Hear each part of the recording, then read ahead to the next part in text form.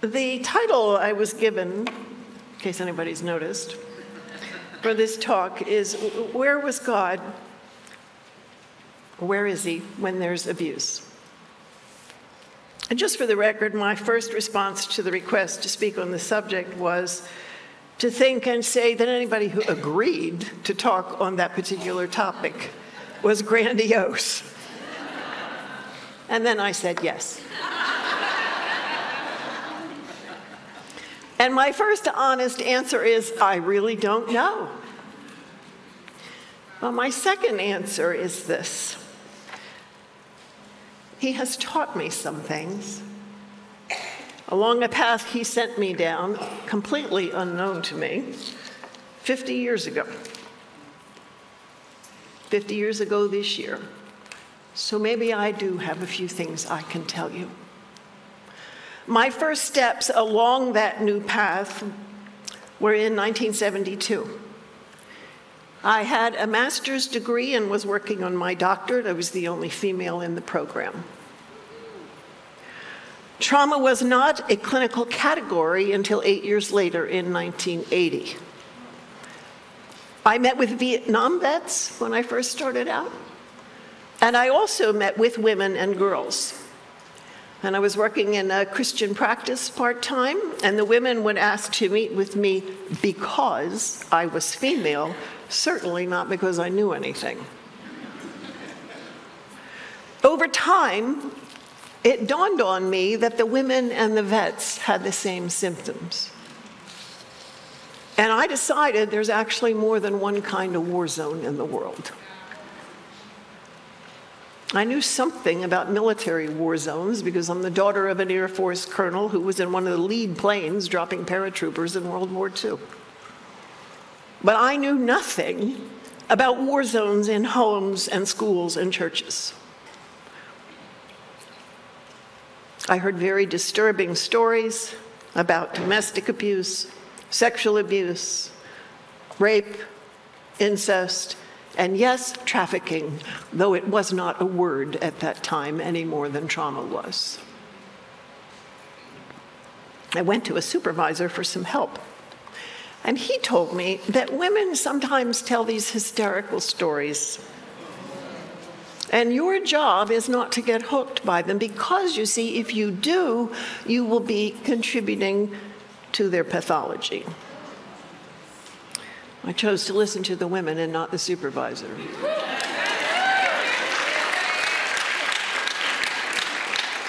And of course, eventually I began to hear familiar stories of like mine from men as well. Victims were my teachers, not the books, not the doctorate, and clearly not the supervisor. Victims. And they still are. After 50 years, I am still their student.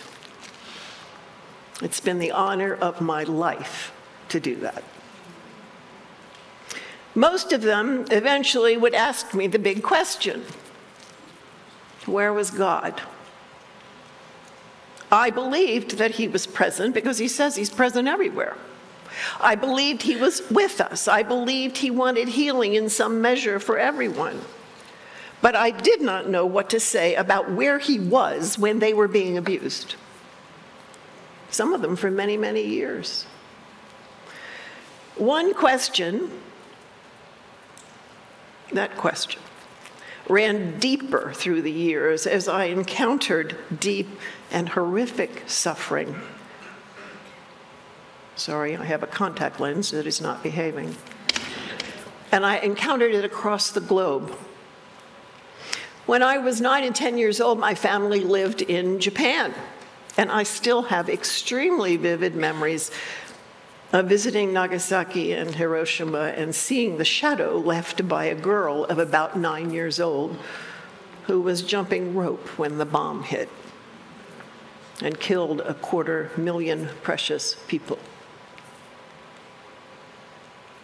They were disintegrated. I have stood in a church in Rwanda full of bones, a place of expected refuge, locked in and then slaughtered. I have visited Poland and stood in Auschwitz, and in Ghana have been to Cape Coast Castle, where thousands of precious human beings were forced through the door of no return. Human beings created in the image of God, loved by him, treated like trash to get rid of. Where was God? Where is he now in the current ugly, life-destroying crises of today? Somewhere along the line of these 50 years, I told God one day that I was quitting. I'd had enough. I told him I didn't want to do it anymore. I told him I didn't understand him, and I couldn't bear it. I was at the time, however, reading through the prophet Isaiah, and I came across these words in chapter 45, where God is speaking, "I will go before you." Now listen, before you means before you get there. "And I will make the rough places smooth. I will shatter the doors of bronze and cut down the iron bars. I will give you the treasure of darkness and the hidden wealth of secret places, so that you may know that it is I, the Lord your God, who calls you by your name." And that day, he began to teach me. First, note, he goes before. You think about that in this context of your life and what's happened. The worst places, the terrifying places, the evil spaces and places that broke your heart and continue to do so, wherever you have been. He says he went first. Have you been crucified? Rejected? Left to die? If not physically, then at least emotionally, spiritually, and crushed by someone in your life? He went before you. Have you been pushed aside and not believed? He has been there. He spoke. He told the truth. It was brushed aside, and he was told to shut up. Sound familiar? Have you been treated like trash? Stripped of your dignity, he became trash. Or perhaps you have been humiliated, scorned, laughed at, and he has gone before you. The places where we think he is absent because we cannot even see a tiny sign of him, those are the places to which he has gone before us. He's there. He's in the darkness that you have faced, the pain that you carry, the absence of hope, humiliation, and shame. And the next thing he says is, "I will make the rough places smooth." Let me help you get rid of the potholes, he says. The places that perpetually trip you up in your life. I can shatter the doors of bronze and the iron bars that lock you in and imprison you, destroy your freedom. Understand, he is not saying those things are not there. He is not saying they won't happen. He is saying that he is the way in those places, and he has gone before. And he is truth, and he is light, so that you can see what is really true and discern the lies of other people, which they have poured into your mind, lies about you, lies about him. He's saying, I want you to learn the truth, that it is not your fault. I have taught that what comes out of a person comes from the heart of the person who does it. It does not come from the person it is done to. It is not coming from the person they are hurting. Rape comes from a rapist, not the victim. Child abuse comes from the perpetrator, never the child. He's saying, I don't want you to carry the burden of their lies. And then he says this, I will give you the treasures of darkness. That phrase always fascinated me. And the hidden wealth of secret places, so that you will know that it is I, the Lord your God, who goes before, who calls you by your name. You know, abusers don't really care what your name is. You notice that?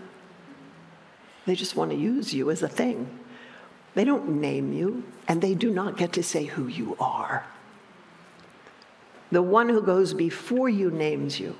The one who goes before you is himself the treasure in the darkness.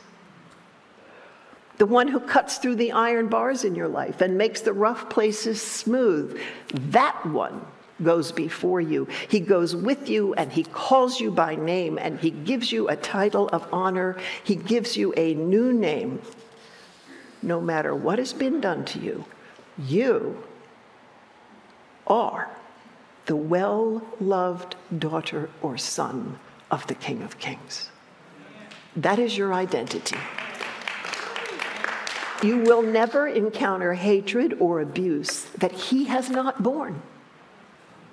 The destruction of prisoners in Auschwitz, the destruction of precious people in the so-called House of God of Rwanda, the killings and rapes in Ukraine, the abuse and humiliation and destruction you have borne, you will encounter no evil, no humiliation, and no shame that has not touched him first. He also knows something of the weight of the great silence of God. When we long for God to protect us, he too has asked God, the God of the universe, why did you forsake me? Didn't you ask that? Why did you not hear me? This is Jesus talking to God. Jesus has borne the full weight of the great silence of God. He was there before you, and he longs to greet you in those places that you most want to avoid. He will greet you with his scarred body. He goes before you and he waits. And you know what he does while he waits? He knocks on your door. I want you to think about that. He doesn't force his way in. That's what the abuser does, right? He knocks. He says, behold, I stand at the door. He's on the outside, and I knock. If you hear my voice and open the door, I'll come in and have supper. I knock, he says. He does not force his way, and he doesn't push. He stands, he knocks, and he waits. To push oneself into the life of another is a form of rape. He does not do that. It means to sneak in and steal when you force yourself into a person's life space. He knocks and he waits for your invitation, for you to open the door from your side, not his. And if you open the door, he just wants to have supper. How utterly unlike an abuser of any kind. Open, I will come in, and I will share your dinner. And just to give you a peek, here's a bit of what he might say to you over supper. Being an astute, of course, and observant psychologist, I am aware that everybody sitting in this room is a human being.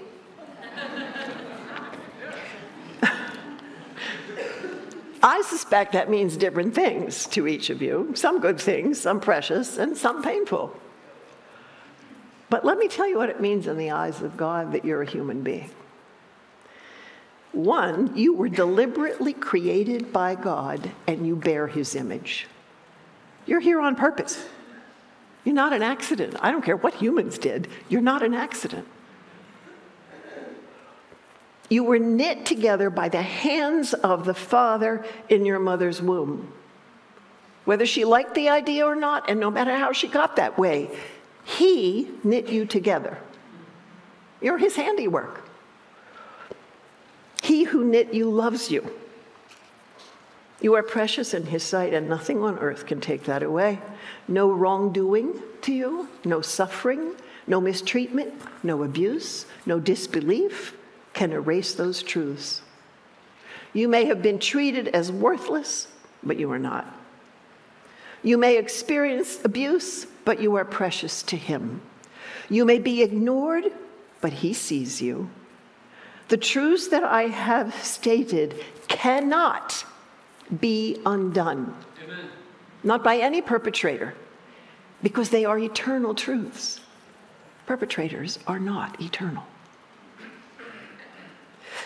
We say if he loved me, he would not have let it happen. He let it happen to his precious son, who went before you. It happened to him, and God went silent and dark. And he has gone before you. It is also true that he created you for himself. He who knocks and waits actually wants you. He longs for you. And he not only created you, that longing is something that he has expressed in many ways. You may feel like trash, but you are treasure to him. Nothing can remove or destroy that truth. No abuse can make that untrue.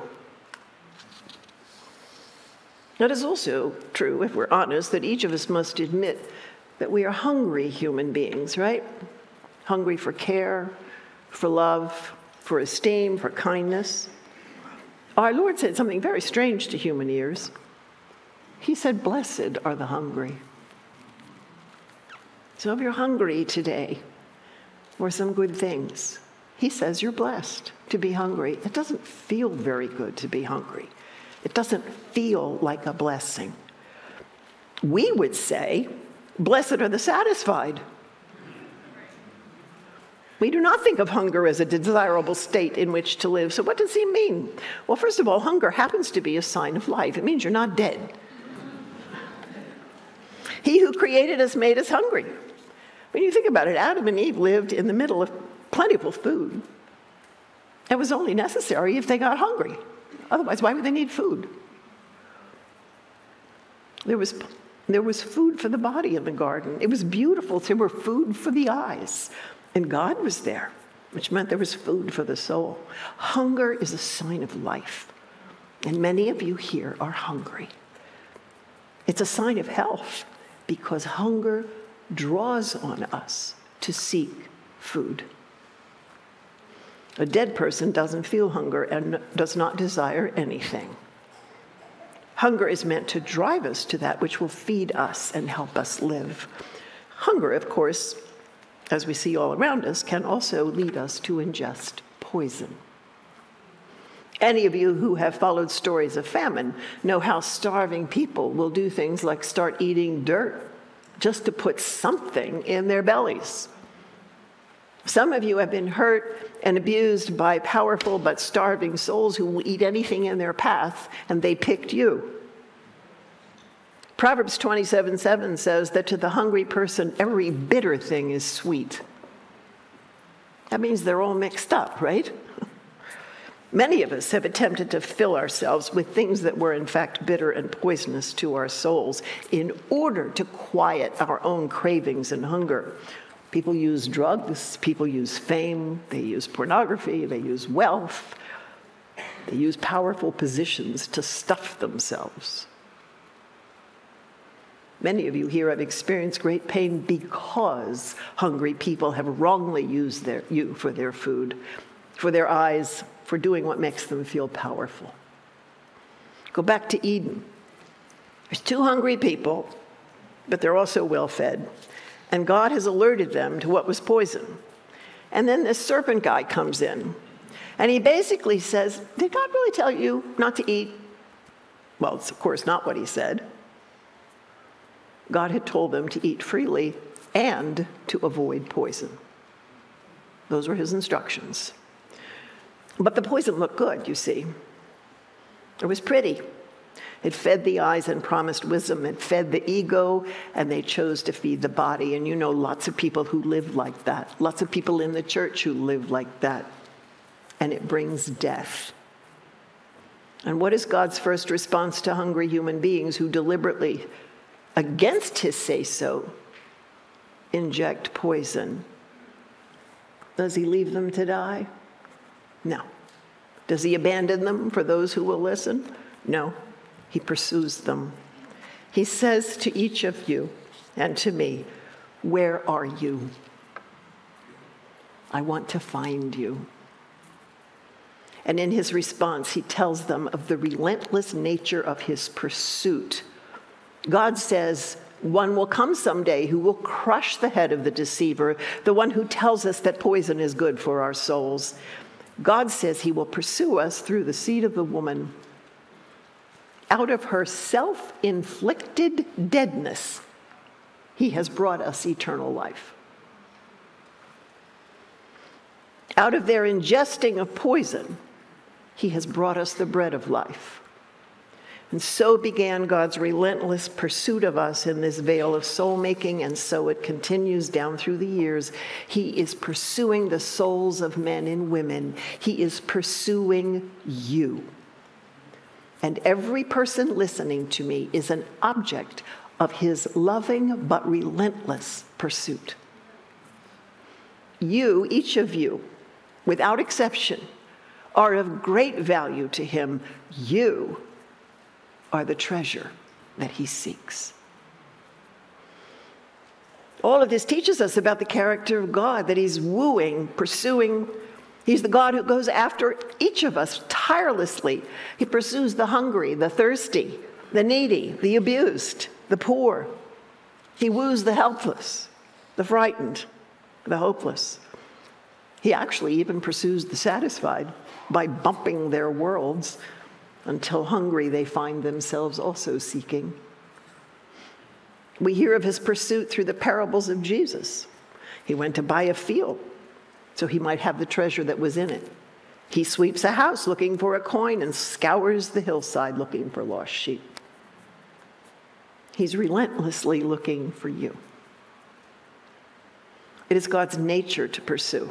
He cannot exist apart from his longing for you. You can't separate them. Both are eternal. The hunger in God is not predicated on your behavior, your beauty, your success, your purity, or your excellence. It is not based on anything in you. His hunger for you, his pursuing of you, is simply who he is, and it cannot be changed. It will never die or fade. It is eternal because he is eternal. You are the treasure that he seeks. You are the one he loves and longs for perpetually. These truths also mean that any hunger that you feel, any restlessness that causes you to seek, is good when it is an instrument in the hand of God to drive you to himself. He longs for you to crave, to desire, to be dissatisfied, so that those uncomfortable and frightening experiences will drive you into his arms. Do not be afraid of your hunger. It's God-given. He put it there so you would long for him. We think soul hunger is a problem to be solved. The hunger is not the problem. The hunger is actually a sign that you have life in you. The problem is that you and I, along with every other human being, are easily seduced to believe there is nothing to eat or to ingest poison, rather than to allow hunger to drive us after him. The pursuit of God for your soul is present and alive and active in your hunger. We don't like hunger. It means feeling needy and incomplete and dissatisfied and vulnerable, when we prefer full and complete and satisfied. Sadly, we will often settle for dirt rather than allow hunger to exist. That's what perpetrators do. They settle for dirt. Even more sadly, we can be led to believe that the dirt is in fact beautiful and leads to wisdom. Silly creatures we are to prefer dirt to God Almighty. So, I can't answer the questions that you have. I don't know the answers. I don't know why God allows abuse. He hasn't told me. Believe me, I've asked him.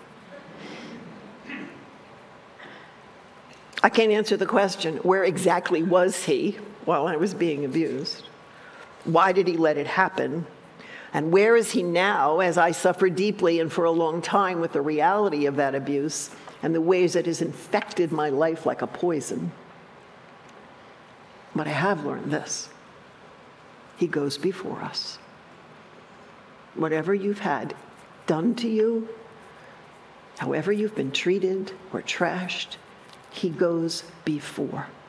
He has gone before for those who have been raped and abused. He has gone before for slaughtered Ukrainians. He has gone before us for the women brutally raped by ISIS.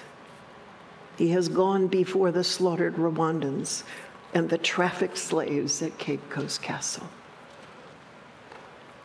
I have over 50 years seen his work, not mine, his. And I have learned something of his character. None of us has gone somewhere where he has not already been. It's impossible for it to happen.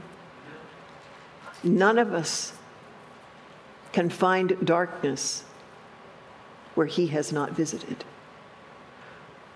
There is no darkness that does not also hold the treasure of him. He is the treasure in the darkness. He went to hell. That's about as dark as it gets, I think. He is our wounded, scarred for eternity Lord. You understand that any scar that you have and carry will be gone. His will not. Secondly, none of us has experienced abuse, hatred, trashing, and humility that he himself has not known. He waits for us in those places. He has gone ahead of us. He wants us to know that what has been done to us will not triumph. And he will be eternally scarred.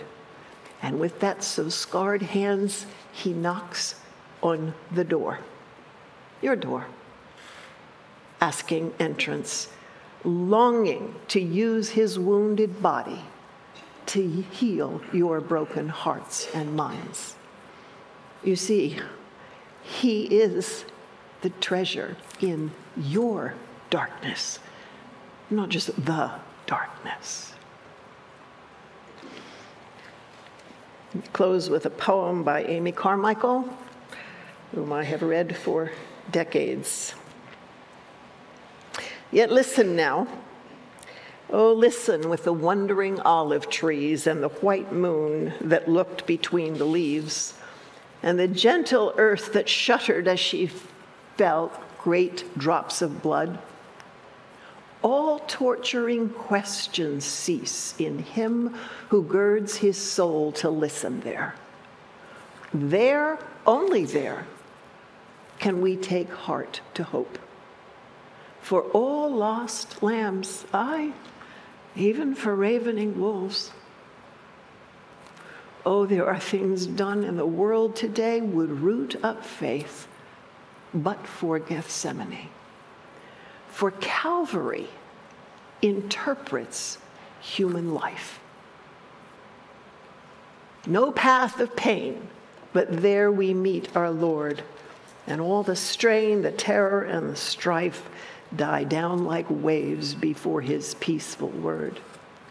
And nowhere but on that awful cross, and where the olive grows along the hill, can we explain and accept the unexplained, the loss, the crushing agony, and hold us still. And nowhere is there a clearer vision given, which pierces a bewildering providence and opens windows on highest heaven, where we can see suffering omnipotence. There's a verse in Hebrews I'd like you to take with you, chapter 12, verse 3. Consider him. Him with the scars. Him who has gone before you. And consider means to ponder him, to study him, to examine him. Consider him who endured such hostility against himself from ruined creatures like us, so that you do not grow weary and lose heart. May God bless you.